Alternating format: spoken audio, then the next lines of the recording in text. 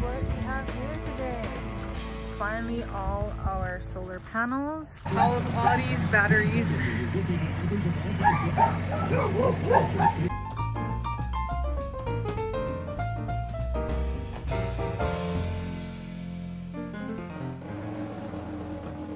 So here we have a solar charger controller that controls about 8,000 watts of pure power to our house, converted from DC to AC.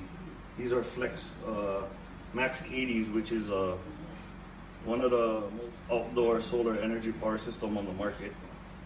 Also, there's only a handful running this big here on Big Island, which we're fortunate to be one of them. And so we continuous of 8,000 watts, which is way more efficient for a household. Basically, we got a lot of power here with 12 batteries. So right now we're going to be running about 8,000 watts, but we always can upgrade. That's one thing good about this setup. Always can upgrade.